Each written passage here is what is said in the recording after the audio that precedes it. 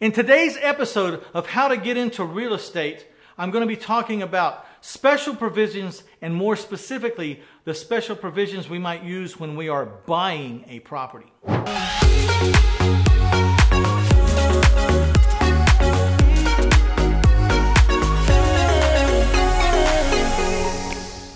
For those of you who stick around to the end of this segment, I am going to give away a list of all the special provisions I have used, or the ones that I most often use. It's about 32 different special provisions that I like to review before I consummate a deal in writing. I'll give you a download of this at the end of this segment. In the creative real estate investing business, special provisions are almost always a necessity. We're going to learn the definition of special provisions, when to use special provisions, and then we're going to give some examples of some special provisions that I've used often. Then I'm going to tell you a little secret about how I know not to miss a special provision that needs to go in my contract. It's a little trick you'll enjoy. So let's define special provisions. And here's how it's written from the dictionary. Special provisions are for any arrangements between the buyer and the seller that are not covered in the state promulgated forms. It may be best to use the addendum available to realtors for routine arrangements. But if there's not a routine arrangement, you need to make up your own special provision and add it in writing where the little section in the contract says special provisions. Special provisions are really important because everything needs to be in writing. There is no whimsical, oh yeah, well we'll go ahead and do that too. No, it has to be in writing. If you have a contract in place and then you agree to something in addition to or that changes that contract, it needs to be in writing, and you can use special provisions to do that. Or you can add an addendum to in the special provisions section. I like to put in special provisions, see addendum A, attached hereto and made a part hereof. And then I put in addendum A, whatever our agreement is. A lot of times what we want to say is too much to fit into this little space they give you on the contract. I've used a lot of different special provisions, and when I find one that's unique or that I've never had to use before, I add it to my list. And I keep this list all the time. So some of the special provisions that I've used are like when I'm dealing with a motivated seller who wants to finance the sale of the property to me. I have a special provision that deals with that in a place where I can put all the terms and describe exactly what that financing is going to look like, what that note is going to look like.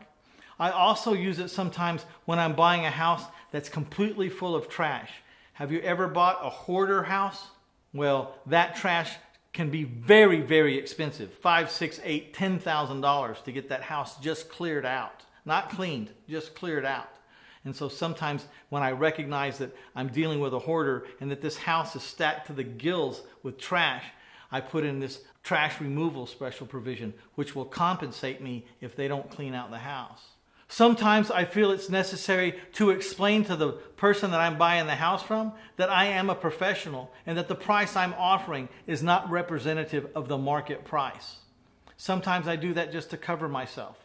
Sometimes I'll add special provisions in that are to the benefit of my seller, just so it gets them excited. Like I might add into the special provisions that the buyer, me, is accepting the property as is, where is, with all its imperfections and defects, and without warranty or guarantee whatsoever. I'll put that in there to give the seller comfort. It's really a special provision against me, but I'm willing to accept the property with that, and it kind of helps me sell the idea of I'm buying this property. All right, so there's all these special provisions I've used in my life, and there's about 32 of them right here in my hand. And there's this little secret I use that helps me remember which special provisions I need on which properties. But before I get to that, do me a favor, hit that like button and share this episode with your friends. If you find that we've been insightful, have helped you, or have inspired you or motivated you, please hit that like button and that share button. Very important. And if you haven't subscribed, go ahead and subscribe now, because you'll want to know about all this content that we're going to be delivering over the next months and years. Okay, what's my little secret? It's not complicated and it's simple. I take my special provisions, all 32 of them, 3-4 pages of them, and I put them on top of all my blank purchase contracts. It's the first pages of every contract I have. If you're a professional buyer, you know you have to strike fast. You have contracts in your car, in your trunk, in your briefcase. You have stacks of contracts. You're ready to go. You can buy 3 houses, 4 houses a day if you need to, because you're a pro and you've got these contracts already lined out. All I'm saying is put these special provisions on the top. As you're sizing up a house, as you're writing the contract, you can start to read down this list of all the special provisions you've ever used, and the ones that you need for the property you're dealing with today will jump off the page at you. And you'll be going, oh, I need to put in number 4, and I need to put in number 9, and I need to put in number 13. Oh, this is great. Oh, and I need to put in number 20. You would never remember them in a million years. But the fact that you can go right down the list while you're staring at the house, while you're writing the contract, those special provisions you need will jump off the page at you.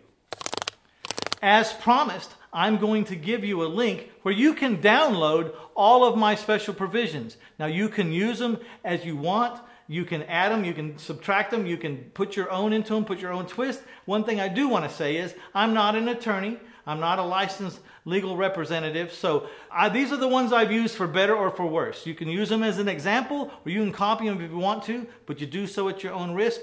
I strongly suggest that you always have a lawyer look over your legal contracts and all your special provisions if you're making them up yourself. So go to 1000houses.com/buying provisions and you'll get this copy of my special provisions. But stick around for the next episode because I'm going to be talking about the selling provisions next.